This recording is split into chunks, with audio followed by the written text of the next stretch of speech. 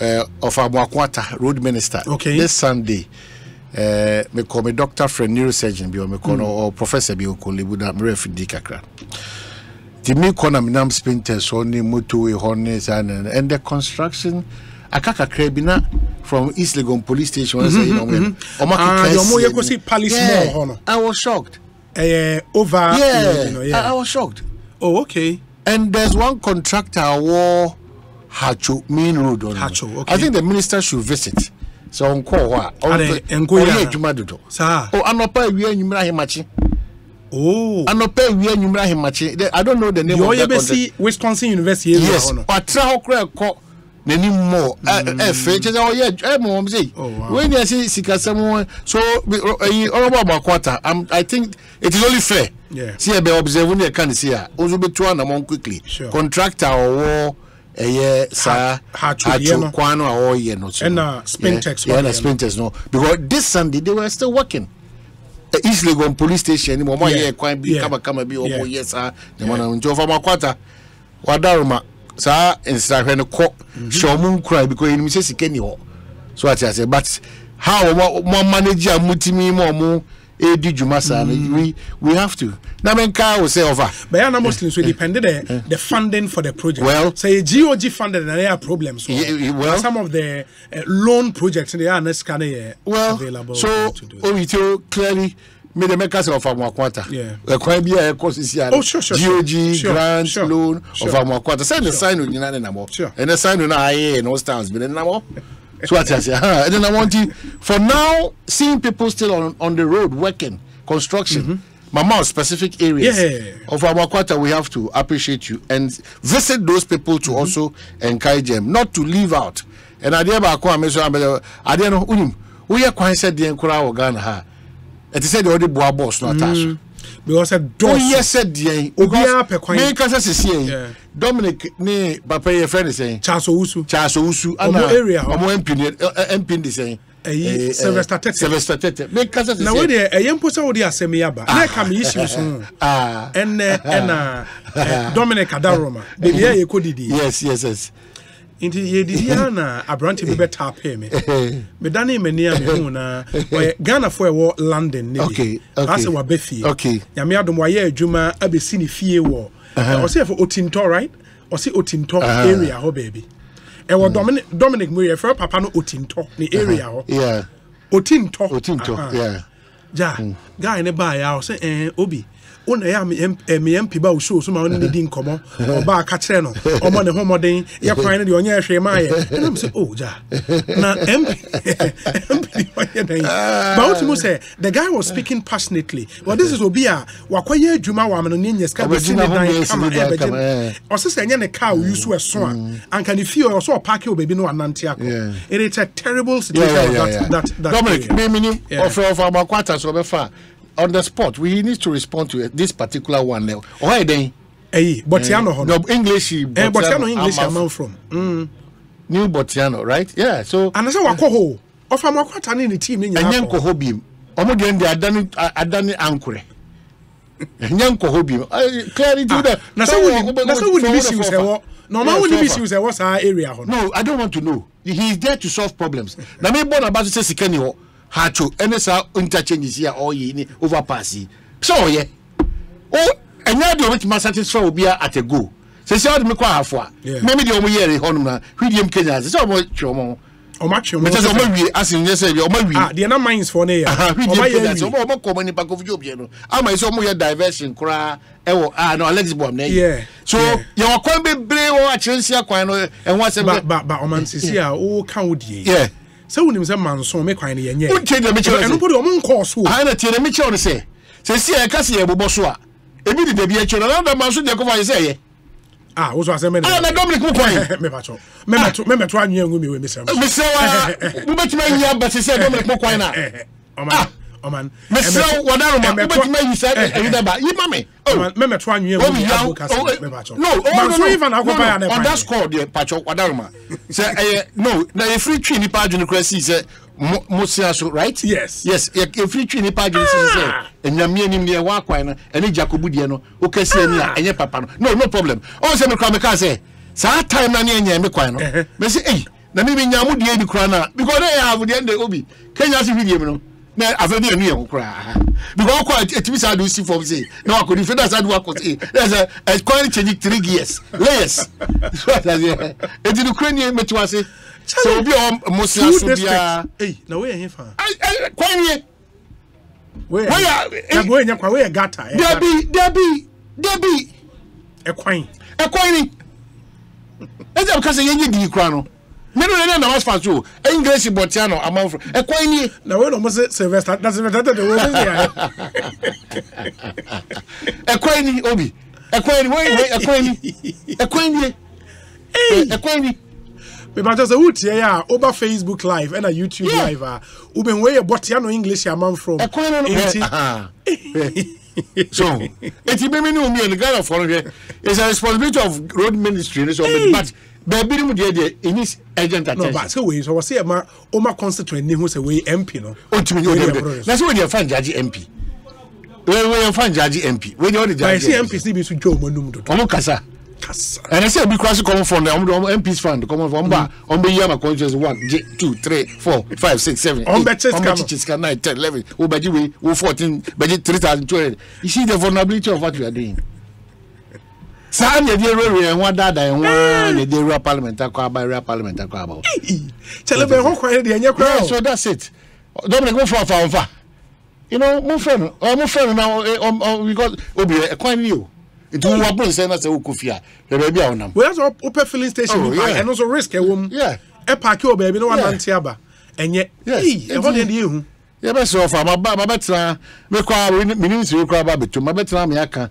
say on no but still man so kwan na che no problem 2 districts in Ashanti region and the whole 2 districts we kwan ba ko see the ama eye nipa menu we chairman wuntumi and the ama is mine na nkansa na bodu nkansa but you know me hu ni say o sa o akwasi dey no o sa papa and na say ye enti mesre onye kwan ne maye o mo hwe na o mo ntu ho anamo so o mo hwe no say bia ayira Kofi Job ba so for chance wusu so ayade o advocacy awayama area ho no na we dey say the oye dey e che do akọ ayi slavery site wabun kotoye nyina enti over Facebook and YouTube I will videos are you show no the situation at Botiano English among for me it's a nice so impanyefo enhwe nim say road minister in the team na eko ba mo me follow up na ba minim we be interesting thing before I go to my issue me say minim say the vice president of America ba yes she won Saudi or says Saudi nyina say me say to the second mom nyina ye o mu nyina fi ani ho na wo ubondo asampa na okay obi ani ho eno mu ba East Lagos eye clinic opposite yes maza na wa me hwek Ghana police American security no na me hwe say the mo ba na nkora no obi ani ho obi adwane and I'm saying, where the everybody president, where vice president? Imagine that Joe Biden is it's sad because some of these initiatives, no, we don't need to wait. It is said that another kwa for near painting street lights in why now dada no? Kamala now dada and I say Ghana now. Oh yeah, near dada. Only the soul chum nako. Yeah. So we should start developing those kind of attitudes. If we think it is not right, they should not be there. If it is right, I don't think I'm more problem for you. Say Kamala. Yes, if it is right. Yeah. So that's what I'm telling myself. If it is right. If it's not right, it's not right for the Ghanaian people. So we don't deserve for uniform. There should be a ceremonial uniform. No, I don't mean nobody free India bayana. Mean ceremonial uniform. No, we judge a quencha do na ye twema omata de papa no mpa bo achacha. Ene be mono chen. Mono kwa. And our confidence level, I shoot to another level. We should maintain it like that. That is how I want us to do. Not to please a certain season, a certain situation, a certain condition. Kamala Harris. Yes, into a Korea. Na nebe sell Kumasia. Now mo dey card afa ho nyina Main Street no. Omo paint to card left right. No more don't run e ho nyina. Na do Ramos. Now when I now man no it is radio show. And Kumasia fu na Kumasia kan ya dum. Kumasia so na fefe. or Chino come cover we are. Now, if a minute come back, now it's exercise basa. Why? That is the problem. Yeah, it's true. So as I said, that is the problem. If the standards, yes, set here, we should set for everybody. For the Ghanaian and for the American visitor. And yet, or no bar. Yes, then and we make the liberation road. Come. You know, but what is it about this thing? Because I think it's also been trending. Jackson, when you saw a picture now of Jubilee House, as at this morning, you've seen the story in the trend. Say, saw a picture now by a rainbow colors. Now, we are told, say, a Ghana flag on one side and the American flag on the other side. So, we share picture now, you might think, say, a rainbow colors. And maybe there should be official explanation for that. But what we've been told, at least from some staffers at the presidency, they say the Ghana Black Star, just when he will put it on na Jubilee House as at this morning. And Oshe amount for Ashe now, people are like rainbow colors. Now a tacit support for the LGBTQI movement because Kamala Harris is in town and all of that. Some interesting narratives. Is it on? Oh, okay. Maybe let me refresh and see. Say, because maybe I'm not you've not seen the picture? We. You see it? We are told that having a red, gold, green, and American black, red, and Mr. Black, blue, red, and white, and stripes. No, and so what's the problem? No, amount for when the picture hits, no, people were like, "Where LGBT colors, the rainbow colors." You know, we are LGBT, no. Ghana is to take a position yet, but in totality, between you and me, who name say, and now I'm do so much just say a baby boom. Omundi, koso. Me say so a baby boom wa. There be and omundi so much just so let's put this matter aside. Where they say and from punto be and now they better so. On mamuru nyina no through your leaders and opinion leaders in your faith out do nyina. Ya demonstrations and now they better so. Me dey me no better me can say the facts on so just say who obi asebi kuno national na bono. Me so say dey no so. But on mamuru nyina me sumi say yeah position. But you can't take a position on it. But I don't want to say ne ujia to pass as on mine. That's why sometimes I get worried that this is a year of taking position. You want to take position now. People will read this unnecessary meetings into it. Way any other and again you somebody like Atik Mohammed, for example. Atik is a very well respected social commentator in our country.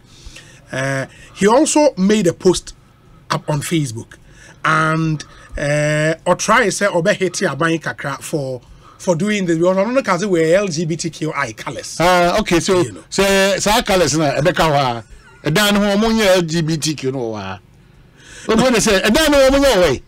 No, but I think because of him what Atik posted they say Uganda does the audacious thing of passing an LGBTQI legislation.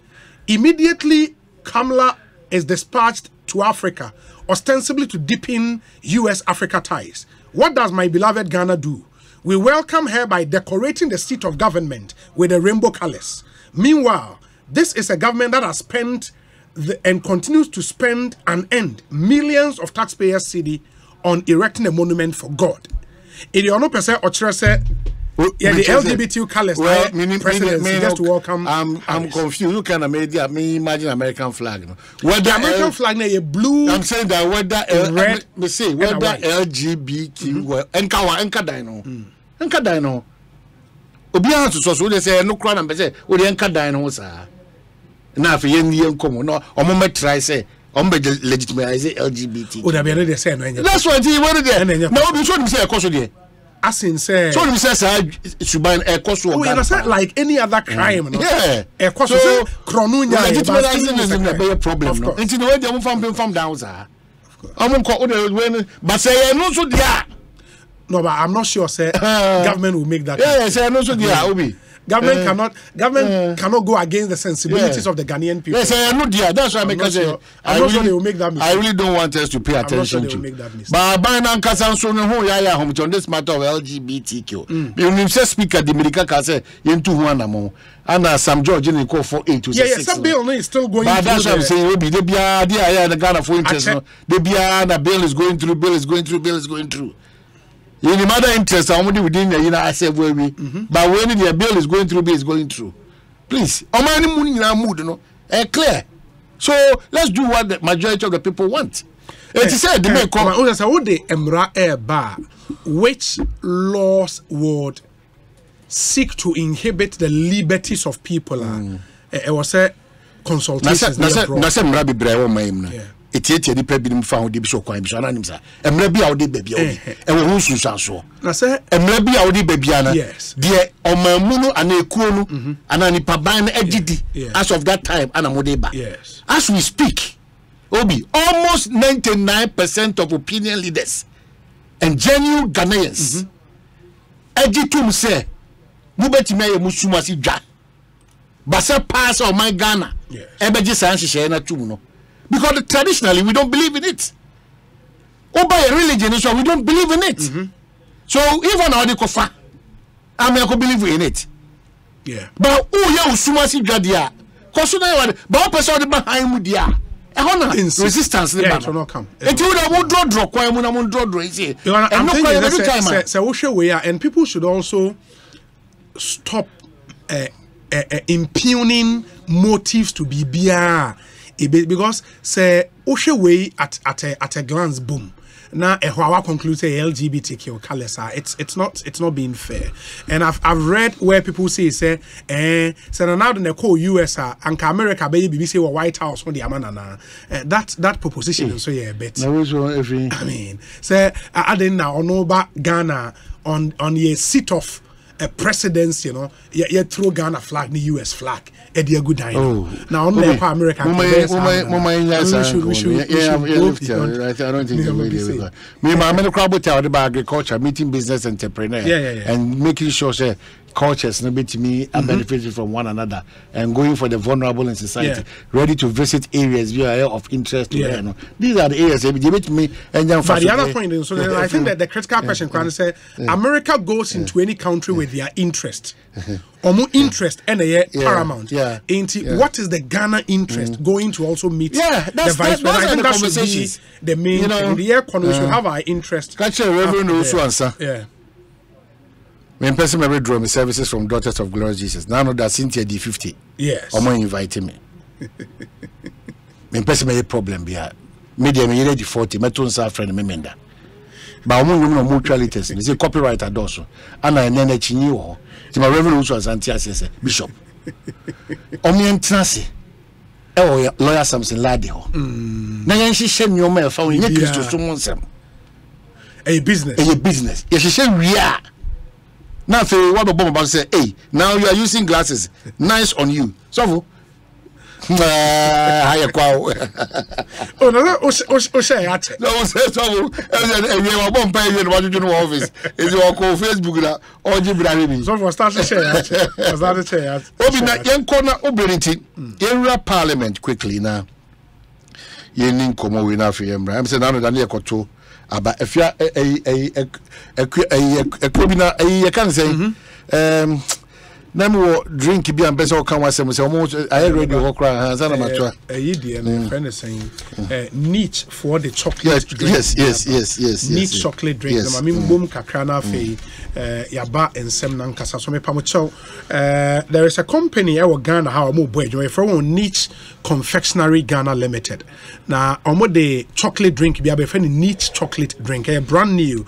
One drink among sem kwala epe papa wunya bia eseweni and so catch 250 ml bottle no and a 180 ml tetra packs no unya bia you can enjoy it big or small solid Niche Confectionery Ghana Limited omo drink niche chocolate drink no vitamins or minerals it's made from Ghana's premium cocoa in the momade na unsa enkebi na enije emrefie available nationwide shop bia mubo remu obinya biato okọ mall okọ Melcom ShopRite Petrol Mart ni nyina ebi wo ho mo amopedo do etu no fresh 0244 824 216 0244 824 216 na only one eni nsa wo so say opese wo store nsuo enso e wo fie a me pacha wo tanka we so me kire water tanka we so no ehia ene me kanfo Polystar water tank amount Polystar water tank. Polystar tank is the nation's most reliable water tank. Now, among the best solutions for all your water storage needs. Eba in variety of sizes and shapes, made from the highest quality materials to ensure that your tank will stand the test of time. Polystar assign PVC pipes, PPR, HDPE, and a conduit pipes on the market. With Polystar, you are assured of a reliable source of water for your home or business. Don't settle for less when it comes to your water storage needs. Choose Polystar water tanks and pipes for reliable, efficient, and long-lasting water solutions that you can count on. Only in Incomo 0246 988 544 0246 988 544. Yewotema Community 25 Polystar water tank made strong to last longer. AFCON qualifiers nso egu so den ene udem say Ghana ne Angola ebo in faraway Luanda. It will be live on Go TV and Afe DSTV in Timon Shanenso. Now you can catch the games on channel 131 on Go TV, channel 131 on Go TV, and on DSTV and so channel 228 and don't miss out on the action. This international window, DSTV has got you covered with some great qualifiers from Europe and Africa. Remember, real fans do not take breaks. Reconnect or stay connected on *759# *759# to enjoy the games. DSTV, it's your moment. And at Go TV, so say love it. Maybe we roll with your first Eba answer no.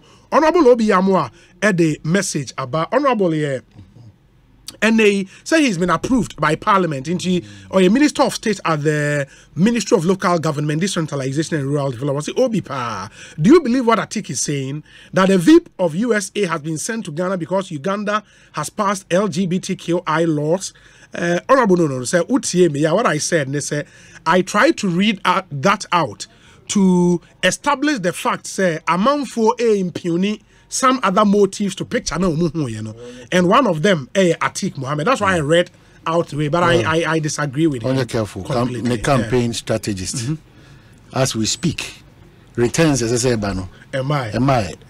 When you're careful, yes, you have a Gagana can you say Adeko Kaze almost 48 hours. I was laughing this morning when Chairman Adekoka 48 hours. The so-called in quote traitors in the NDC minority in parliament, 48 hours to do what? They also know what to do. They will make sure they lose at the constituencies. Then I'm listening to Felix Kwachofusu, also Kakabrofa Kesiye, Gaga. Then I'm watching this status or whatever of the General Secretary. Thank you for not betraying us. With the exception of His Excellency John Dramani Mahama.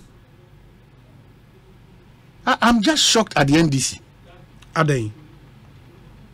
I can say members of parliament, you know, enemies in the first place. I'm going to be enemies. How did Babin become a speaker? Some people from the MPP voted. So what's the deal about this? At the time, they shut up. Either than that, they will expose their own weakness. With the exception of the flag bearer of the party, who has called for an introspection, because Butaini said this is an opportunity to ensure present a different narrative. Yes. What it is telling me is that Ghana for bred a number of ministers. Be careful about your number of ministers. What is not shocking is that it happens in parliament. So we need to have a proper conversation about the kind of parliament that we have. Not self-centered interest. Naobi. Dan me catch a crab watch over. Say voice no one moon try me say a crab watch say Derby. And before the end of the said they jaw with me and I'm from Obia from say pow She none of our parliamentarians was there or more disagree that. Why is Babin sitting there? That one must be a magic. And also they say Obi side almost yeah, we cause the magic. You know, we press them now. Where tell us about bunny. Yeah. Where you say mamwana?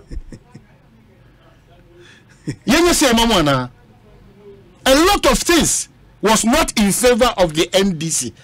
If you create status post. Oh, no, and I started that. I say proud of you, Zeneto Rollins. And Angela Tate. When you say party, the crowd. I then the general secretary said, "Church, we would grab and say they put in a mechanism that will detect the people." But the mechanism is what he's using. Mechanism. That's a more a toma and then the one in Toronto Moody. There's no mechanism. You're quite secret voting. Man, show me the sign signature. Now secret voting. Now, unti MPs nibi. Obi say Jifago Mashi. It's reported to have said, say, Ocha picture of the vote, no, just to prove, say, she was loyal. It be almost send this her vote, some general. Almost send him. He knows from so what? So what? There are a lot of factors that is helping us to do whatever we are doing. A lot of factors. The first thing is that we are reducing our parliament to a certain level. It's shameful for all of us. So we should be mindful of the kind of people we elect them to our August House Parliament. That's the first thing. The kind of people we elect to Parliament. We should be careful. Any people I want to mashebe I know person dey need more any silly band you down dey wo mashebe no. And offensive and so abnormal and an insult to the constituency and the country. Say yamani pebu makwenya ama makotra mashebe. Please. Yama NDC from some church will say as we move it. That's what I'm saying. With the exception of the flag bearer of the party, who is calling for an introspection for this flag bearer. Almost 99% of the people in the NDC. That will be. I know sometimes no. Auto dra na shame na chokumi. There's no official. Now this one be. There is no official flag bearer. Na presumptive. No mean I'm the buyer na. Adeko kaka presumptive. Sami Jenfi ka presumptive. Obi ka presumptive. Na presumptive. What was almost as here say. Hey, when they want to go to Shambe, what the man? Anybody has a presumptive leader. It is one in the basis and your manana. She said, yeah, Obi. So it has a one in the basis and your manana. So John Mama is a flag bearer. Flag bearer, with all respect to Dr. Dufour and then Area Kojobonsu. Or coach Amamere or Minimizabia, and also I said you said, but Anna Crowd, you know, the underground or the work from Sikikra. So no minimum, the people can all train. Do you know this man? Or no one call for do you know this man? So this man is a so back to the issue. I was not expecting anything new than what has happened. Number one, no matter the kind of people we elect to our August House. Yeah. Number two, what has gone on should tell you that the interests of parliamentarians continue to be paramount to them than that of the political parties in Ghana. Because John Dramani Mama say, His Excellency for say, many how be any payaburu bromudi in aso, ebi a minam for, ebi a minianum, many how be a qualify. And how am one say, Usha Bra Womia, any a sick as someone to Tuya, Mijini say, young for Saquania Wosu, never find shine. Nipa do na or more Benny because a bit you bet me a car boom, no met me the Juma at the same Jumano. A bit of corner, a Juma Baku, Yamanipa bed, no Marco said coastal development, middle belt, and northern development, blah blah blah. No more the other count. So the intent of the flag banner was that let's take this opportunity to shoot down the number of ministers or people working for Ghana in this administration, and cut into a reasonable size. But a numpo crown. Oman, how were they going to do that? Yeah, because let's even assume, say, if all the 136 MPs on the side of the minority had voted no, how were they going to achieve? It was going to be a slap on all of us, and especially the MPP, because clearly, what it meant, therefore, is that people overlooked friendship, faith, everything, and sought to believe in what Ghanaians, not necessarily the NDC, that ministers do too much. She called 136, I will be clearly. It's all but that will not stop the ministers from assuming office. You remember how?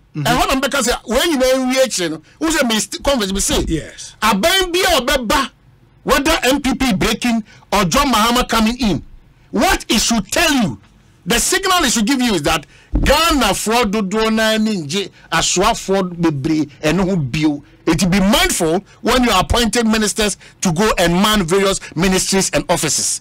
And you're clear. Say, Ghana for the one now. Oman Mamini Sankomo Yemra, Matisse former MPB on the ticket of the NDC. Now, Oye MP or Techiman. Is it south or north? Oh, Techiman south. We couldn't knew. A J Mensa because you're a J Mensa. Ah, any papa, I don't know. Okay. No, NDC. Yes, NDC. Former. Oh, no, friend Hitman.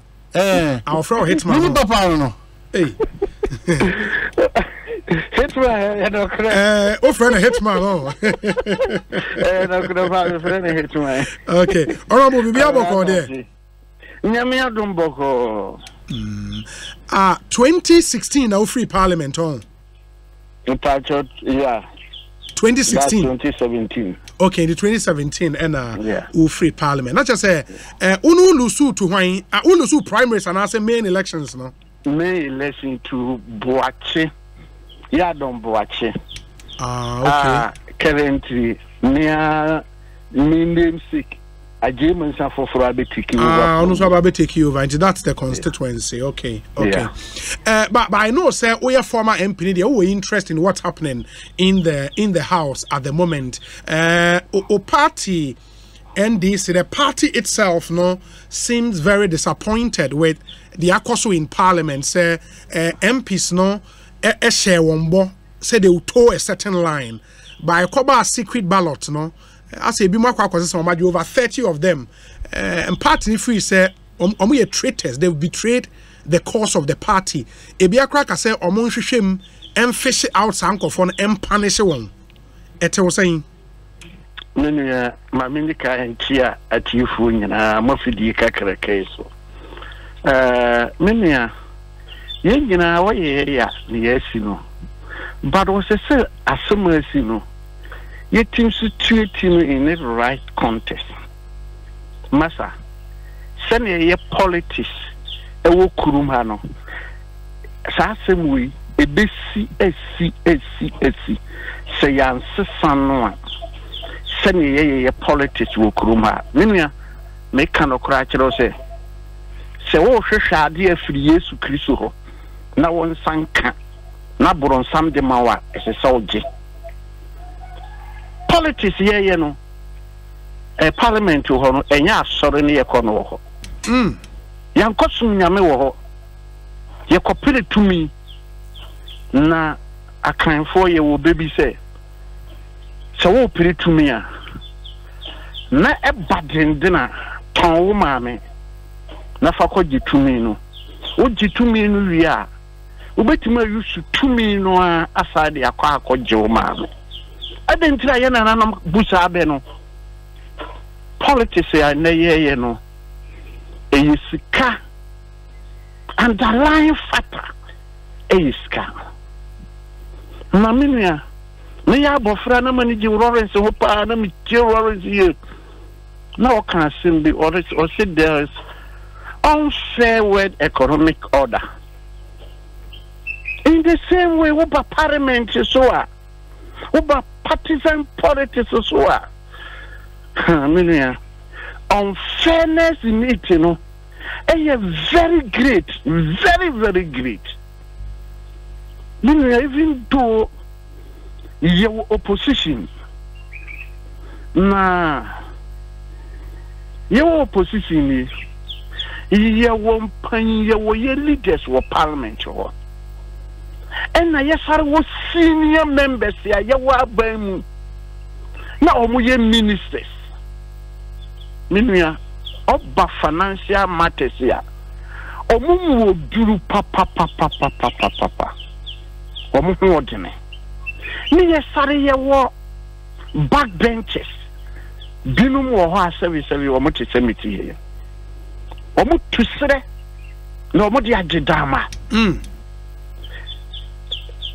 Say ye ko prime minister omu nyina ko bi din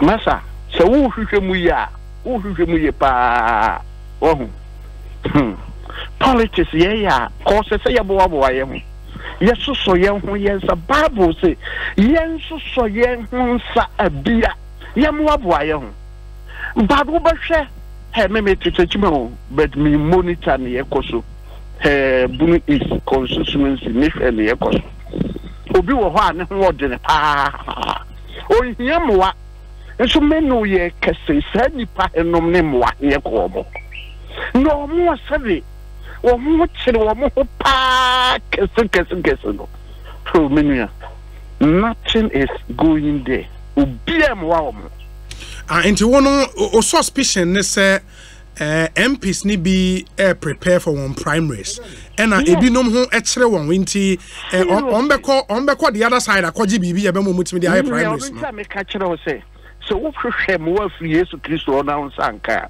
bronsam de mo wa hema wo se oje na se bronsam so ma wade na oje a de ka ho no ebia na anya ama wo o say me se bronsam ma wade na oje a de ka ho no na hwa na anya ama wo minia edunti a me sare ka kire o say parliament ya ko shia ho he enya asore ne ye no ho ne enya nkramusum ne ye kwa akosum no ho ye kokopiri tumi minia no kore pa ne wom ni say ya nsesa se ne yesi ye politics wo kuma o me ka kire o say ubedi MP 4 years ne won sabe kan nyina no obia obeye minister for bia energy what do one day betima nyane wo 4 years nyina won sakan na menu omu nyina ye MPs omu nyina fund omu campaign ne ye keka ho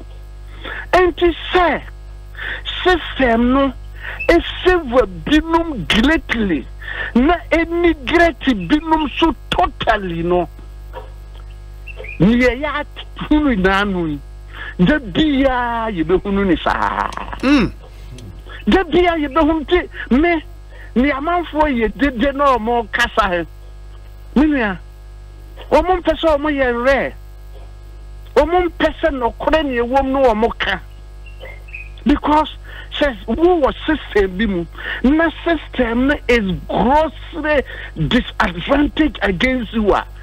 Also, yeah, but Sisiano, if I understand your argument, and why you MP that you MPs that, if I understand your argument, and I just say,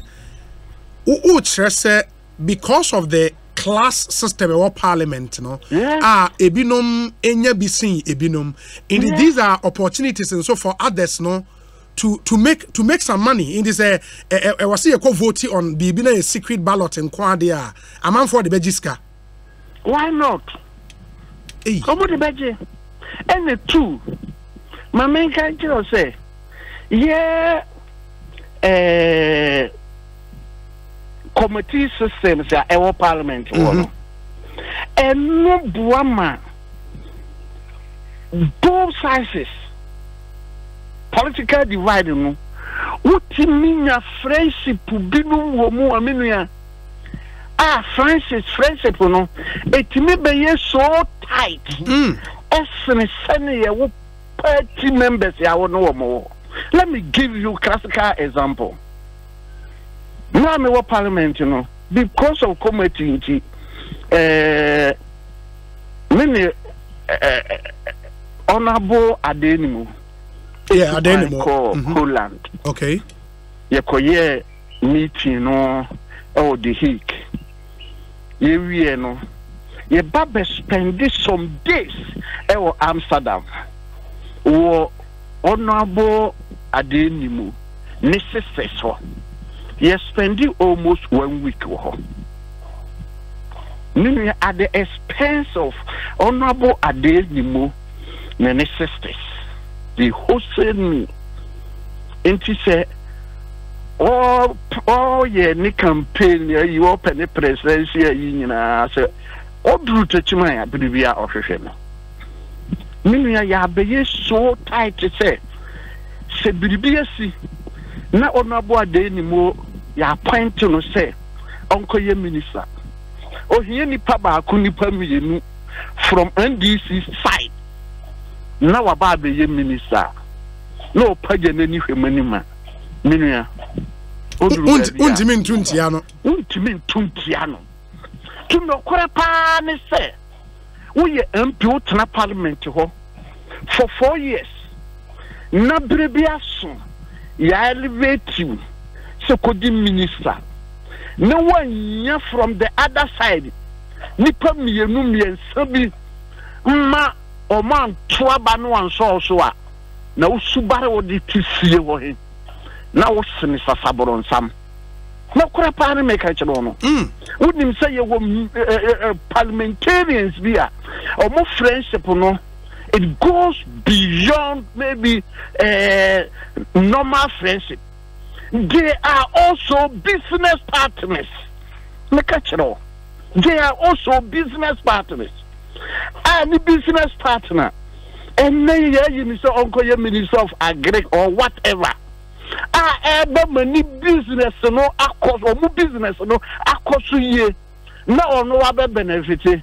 Now say NDC caucus say yam kotuntia minia enu dia mena na binike oso ukagu watie ne kwa nti ni akoso no even though ya na me to me I am not surprised so sad yenesi okay na ebesi da bia na say MPP ewa abenmu for the next 2 years no anytime bibi beba parliament also omoto about through secret ballot system no likely say NDC be lose right normal you likely say NDC be lose not just MPs na wo na party ni sponsor won they work call parliament no they have no fidelity to the party or any fidelity be to the party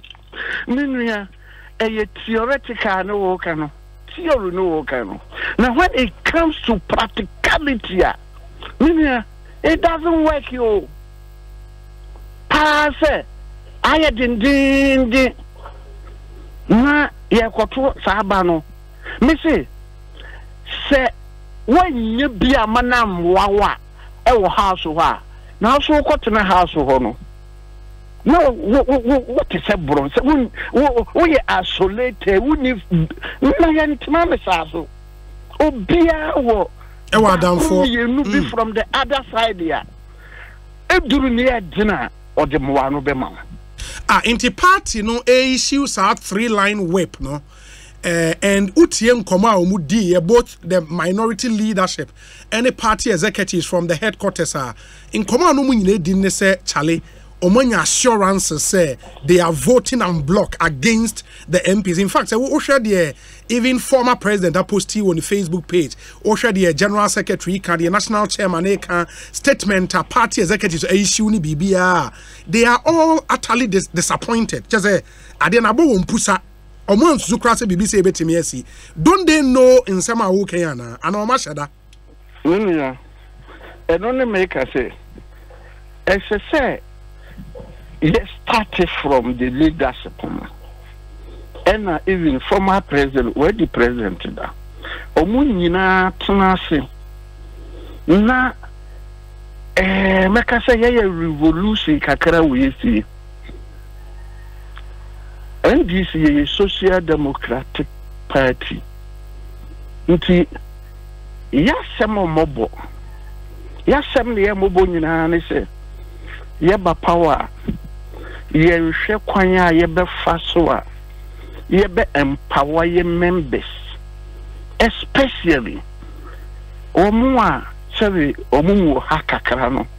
At least the system no should favor omoso kakra. Now big wa your power on ODMP fine. Odi raw MP 777 board okra yam fanan to be You were minister be I said minister of education, minister of finance, minister of energy, massa. So more so needed the zero boss so massa system no a two treated towards the the leadership party BMA you core members be or money they movers and the shakers of the party when it comes to maybe parliamentary practices. Fair enough. Or more. Now or money whatever juicy whatever comes to the system goes to them. Now yes. Before or money buama a jumano ekoye or money my numbers no your numbers. Okay, honorable more the mass have for people or more buama jumano kosono. My final question. Yeah.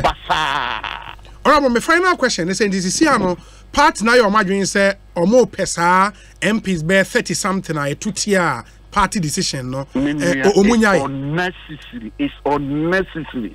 Say it's not necessary. Nasa. A better say some kura the more. A better say some kura the more. Go show move no more dear no the bayom. Me say Bribi Nima omu take that decision. Sad decision, no. Okay. Bribi Nima omu take that decision. Yan shen ye mo omu take that decision. Na ya address no from there. Rather say ye beka say Oma ye wenti ye hwehwe omo. Hwe me ka kire say Obi primary say be queen. Wonim say minim pass by all means majority no tue biribi bo mo say wanjia parliament wo o ma hobiem o say goodbye to the parliament na say nyame aboa no na biribi bi firi soro e ba abeboa wa o say party loyalty whatever you need a loyalty no you need entimenje wanji ya father tinafie na be lead the kind of miserable life wa former MPs lead you be brabe tinafie na sabi adwene no ultima brabe tinafie honorable ba o kan say ma wi pa o they took massa mumma yan kan no kore yan kire ye ho not just in the house on there. If you hold it to the principal party, I'm for being Yajuma. Massa principles, will be the principles. Cocody. Hitman, Mate Hitman, oh, it's not yourself in a wish yourself. Oh, there be son or didn't come. Oh, yes, be plain. No, yes, be your time the party. No. Sa no di nkomo nyina fiti obey empina ebesin o kana sem just like sa me kan wo mosesa red yes wo UTV say I love my party more than the way I love my wife my wedded wife me do hwe me mo fra bire mu nyina no me pe worry si asem say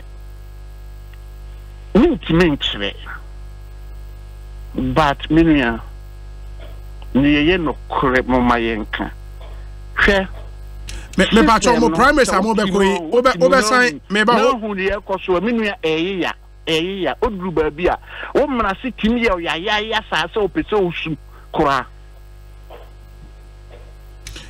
primaries amo be koi obe sign akobi o minia ma nkobi wo nkobi o David but minia say ye shape ye system no ye ni ye na obi amfa menese po ye yawo anko take decisions bia ye be wie no na ye nyina ye birimomo na ye ka ho asem nanso ya ne ye create that class system among our own self sorry obinum ho tomo pa na obi mu so ho kire omo obinum so ho kire omo very well in the house. Okay. Very bad. Honorable, I think your point is well made. Unfortunately, and but I will come back to you. You better sign Eddie and Komobio. Why? NDC office needs run about Mopinti. Yes, NDC office will run about Mopinti. Hetman Ibusao. And I mean, I print you. Cabras and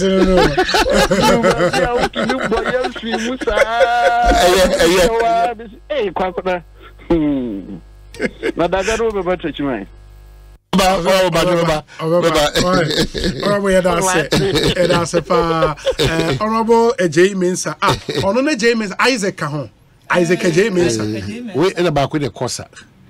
Yes, Martin James Acosa. Yeah, but Isaac Deputy Road Minister, NDC time. It will say Isaac James, a former MP, Techiman. Yeah. What about the day? Like it. You can't say, who can be a K? Can be a James someone. Obi. On quite so I do a parliament for almost. Science system. Why we are saying you see cano broadly. Yeah. We baby system bang. Near can a parliament yaw. Then no be etumi wo nipa baako or committees 5 so. One person who obewo rules, obewa Greek, obewo committees. Minds and energy. No, I say finance. Now obiso gender and women. Edru baby sanse hi onkoye no gender gender ya kwaye ne gender chairman of gender committee ma committee no ya de samse hi na koto ano as chairman sa committee ni samse hi was the first manner ya de no copy ya kwaye ne chairman na da bi omo de man ne ko hon enso be ne den wo ni say school feeding ni ya so omo na hwe so da bi it's any gender ni si sha say ni ntina ya na eye man ne mema de bobi ahu ne say eye ma eyi edie na omo de hwehwe eti obi so obi wo committees 4 obi wo 5 no obi wo 1 obi ni bi kura hwe sa wo ko parliament a obi betonne obi edi be 3 terms e wo parliament o na say we twa be 12 years oda so tipo na chi bi oda so se tokro mba bi as to catch speaker chairman of gender committee hwan ya Farouk Mahama and na make us say he was the first person I didn't call her. Samsi he time no mo de start here to me the mema call. Obviously high ranking obi o abamru ntimi nya ranking. O so a ranking no dey. Na say ranking no position. And minim nipa kra no ho. Ne minim nipa. I say Farouk Mahama. No so Frank o jiji no mabosu. Aden. Na nya no hwe adwumako bi fi. O da say no parliamentary committee. And your board chairman. Ba na make actually say committee na yi no. Na okwane ka no. Enu na wo. Ase mo ka na make to no one follow akwane komo no. Obi da board so. Obi, one follow akwane. Ase mo ka nyina no. Parliament or sign the committees for. Obi so board bra wo nya board ba. Gender committee chairman na no gender committee chairman there. We dem family copy the video. We dem pay problem. We family copy the video. Enti obi say omo be hwe na omo ye hyehyeye no a. Or a member. One my chairman. Francis Cortin. Deputy Minister business. Ebi omo change no. Nti mo me update it. But when you deputy minister, how do you become a chairman? It's not possible. No hache. Yeah, but when obey a deputy, Farouk is the chairman for gender committee. Farouk is the chairman. So obey a deputy minister, and she cannot continue to be chairman of a committee. Hey, parliament was the motor. Oh, where there? And I'm only where there may be more. Because committee na sitting on the corner. Na committee the crown. No allowance. What say the catcher say? Omo chukwanya. Omo allowance. Ready there. What say the catcher say? The akwane can na make one more pull breaks. Former member of parliament. Member of parliament and all me feed up ni feeding in na o se maza committee un sensem ye ka se ye ka na e basa na e basa me former MP ebi mu didi ja bi mu parliament ho leaders ni bi sa say edi enti na wo say me ma ba ha me di be emprensa yemfi me ba bia me na mete yemua me wo bisa ne say dia na apo say ko mo ma me committee.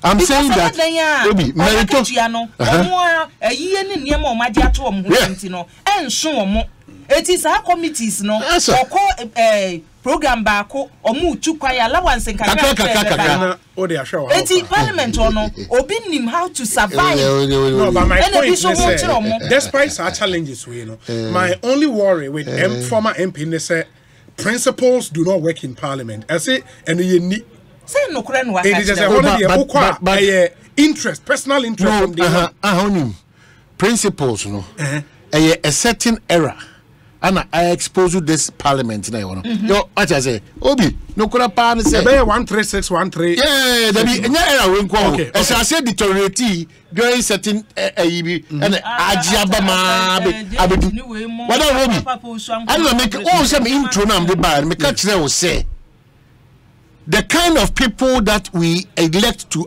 August House. Mama di parliament be years man. Nipa wa form nsem ni omodin kita ho no. Busan say nipa no emududu o 10 years omo sunu omo ban no parliament obeto emududu eneti say. Who the members of parliament? Hwede bi ni mu kire. So matters of meritocracy, matters of respecting that August House, a Ghana and Munyam, they show some boy in Timisha Bramwa Ghana. A trim. A Muntina, a former member of parliament, pay the one who need there, or no so assure that Maginas Wakase. Prince, I asked if him, I knew, I asked him Cassia. Say when the culture say principles, do you know the implication of that statement? Yeah. We are now reduced to a level that principles are not working, even at the August House. What it means that secure from there. It is terrible. Many who are central for no principle. Jedini, no principle. Guta, no principle. But that statement, no principle. And your statement was here taking a life. Yes, it's a serious. But that is the fact. That is the fact. Yeah, can't JH ne Papa Uswankuma honorable Uswe Japan principles here my no bekumi Agric me no bekumi osu there be osu e champon yeah osu champon be fact wonim ne wo mu say omo time no na ye wo argument a wo be here on the floor of parliament say wo present two statement and na bibia wo ye no enu ne eti o ka say we die nim de wo ni timo na ne obeba bia pese odidi na se by say so wo hwe parliament na eba no a ase wo wutumi wo ye keka but we so say there is no MP only committee bia every MP is entitled to at least two committees in your committee MP bia or committee at least two committees every MP at least two committees board they are fine but MPs they two committees now all committees are committees no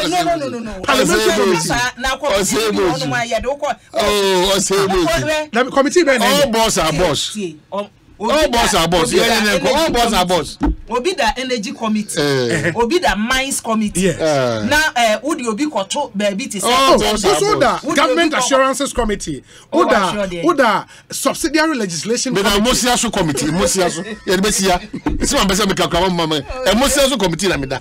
Government assurance committee. Who go come here you also got to see. Government assurance committee. Who ebi grasa ye koto aba committee we ye but me pese okay me pacho we official information from Farouk Mahaman or say or your acting chairman now yet to be confirmed by motion and but for now he is acting as chairman of the gender committee where Farouk Mahaman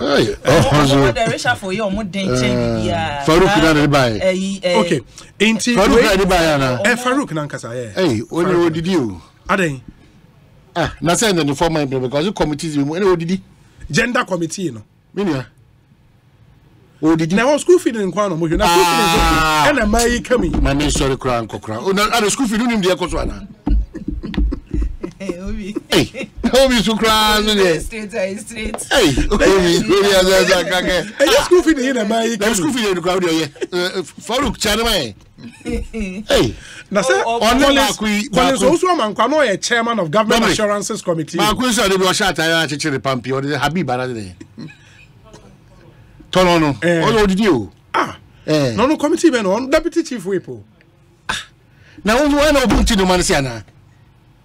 Now for no marking, make it. Now for no marking. When I need for Johnny. I don't. Don't be so crowded as a oh, deputy majority leader, we cabinet minister. I feel Obi. Almost standing orders no more parliament. Almost son, almost shall say some bay amendments or any Omuguso. And near me, almost because Oman's a somewhere. And yet, I think in Samuno, going forward, let us have a conversation. Say the thing of secret ballot, no, because in the UK, you can just get onto the website of the UK Parliament, MPBR or by since 1950. Voting our vote baby vote koye issues of voting on everything is there.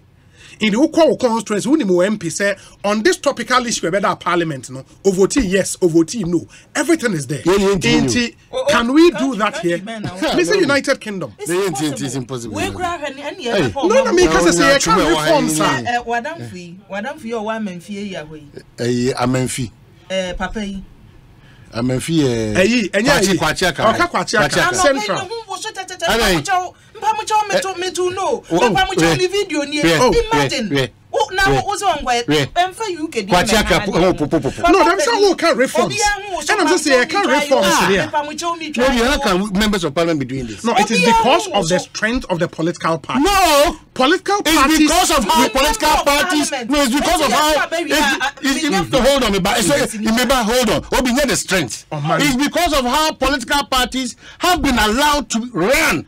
Now that almost to the parliament. Oh man, I told you the last time. You are recommending right now, say. Yes, sir, the Indian Mamu in Yesaman. Now, some Kwachiaka. When the member of parliament or no woman on your number 2 baby, or didn't make up a with your man. No, sir, you don't have to do that because your vote is not secret. We are not Sakacha, say, Jifogo must try or the quatrain or say, try to tie. You I know, if it's a mono. Say na party na what interest are they serving? Maybe Toma, what do you need to come and prove to us? What of do you need to come and prove to us?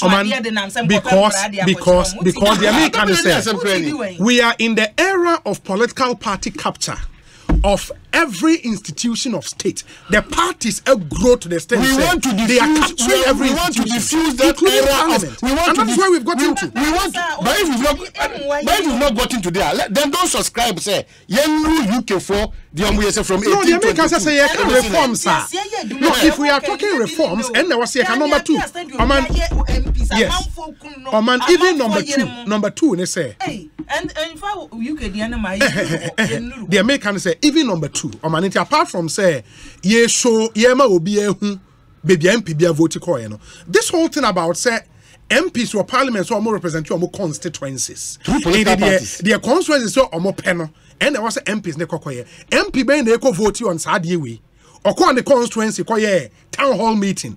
Say ye ko to about on ministers. Me kwa ye ntomo mo anase me ye ntomo mo. Everybody is there because the political party say MPP are buying ministers ne dorsum. It is the political party's position and not the constituent position. Constituent buying and I catch MP. So we have been deceiving ourselves. Yes, it is Anka MPB call Techiman South and a quiet town hall meeting. And I say Techiman South after this town hall meeting, constituency any part 60,000, emu 2,000 a buy at least 2,000 representative number. Ministers, no, then we know say we are doing something. But say a political party in position. Now we call say we control our political party position. How do you construe that to be constituent? How is that even possible? Open all this up for a proper conversation on these matters. If we are talking reforms, we should be clear on the kind of reforms. What I will suggest to the NDC is that they attempt a solution to some of these things. No problem. No problem. I don't know say Speaker Babin. That day no more MPs MPs bia. Omunya running stomach at a go. Omunya running stomach at a go. Omudi omono. Omo am dey this will be but how dey wono. or say because we free president flag bearer through to the Masa fifi create a list no wudi ni mu awaswan ese. Oh yeah. No crowd say wait to ya. I dey cook akwana me say the crown pay. Na dey cook na in 48 hours na say that be obi ebesi matra so wo bra ye beba ukuada wo bra ye beba. Ghana should proceed on some levels of lifting up the game. Yes. So at the end sa de bia that 3x4 we come the petrol some hospital some school some and now to one PT school not send message say you come back to the old order. It's in Kodani na more justice. No, but to resolve how your money you need policy. The policy making chamber a parliament on issues here about say papa no me share a Colonel Damoana and Sedu. I've heard say on also no customs. Yeah, on also no or block system no. Omrami any come yeah, na say do man yeah. Ghana for you there. Or block system this I know. They say you Canada mwadi and Obi. We say Obi on my here. The initial reaction by John Mahama, read by Samson on Newsfile, was one that indicated betrayal and disappointment. Mahama is now trying to tone down his comment to sound nationalistic. Thank you. Okay, in the Isaac Terrian way, but let me say a big happy birthday to Dr. Frank Odame of Medifem Multi-Specialist Hospital and Fertility Center. This is from the Odames and the many families you've been a blessing to. Dr. Frank Odame or Medifem, happy birthday to you. It's also your birthday today. The Deputy Trade and Industry Minister, MP for Inshiaso constituency, Honorable Dr. Stephen Amua, baby, na friend sticker, happy birthday to you. Live to be 94.7, my brother, and do have a really good birthday, Honorable sticker. Wajidin brutal. We say Obi, why do the NDC leadership, including John Mahama, think that the members of the NDC took money from the NPP or from government before casting their vote? Are they saying that the honorable members have no knowledge of their own to make decisions? Obi, the question is, those who voted for the Speaker of Parliament on the 7th of January against Prof. Mike Okwe, did they also take money from the NDC? Why are we tarnishing the image and reputation